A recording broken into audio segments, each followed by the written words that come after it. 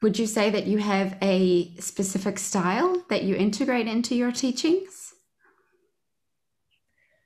Well, I think it's, as I'm changing, as everything is changing, my own experience, the conditions around, also my teaching is changing and influenced by what's going on around. But I do have some pillars, I would say, which upon I base on, and one is certainly is to hold silence. I find very powerful.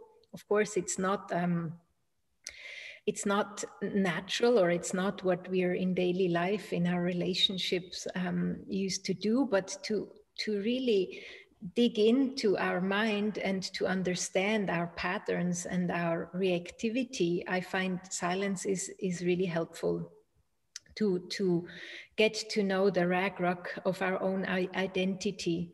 And that's one of the pillars. And as I already mentioned, is self-compassion, I think, is also what I find Western practitioners really have a lack of, or we need to be more compassionate with our flaws and faults, rather than trying to be the good person and pretend we're just the spiritual person who doesn't have any flaws and faults.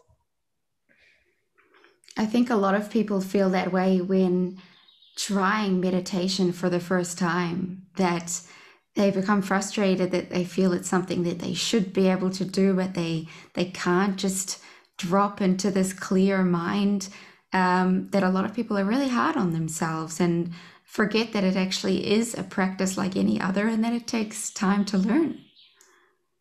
Absolutely. And I think there is no way around our own inner rubbish, our own, we come across the darkness, we come across our own shadows, we come across our own frustration patterns, our fears, our insecurities, our ego, the one which wants to be something else than what or who I am. And that's not all just blissful. That can be quite difficult at times, sometimes frustrating, sometimes very sad, and can take us apart from the inside out, which is a good thing. But for that, I think it's helpful to have someone who holds the space with and for you. If it can be also sometimes it can bring up fear, that if is this really the right thing to do? Now I feel worse than before I meditated, now I'm all sitting here crying.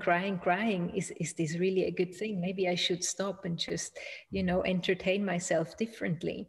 But to understand that this is exactly the path, is someone is needed, I think, to lead the way along the way.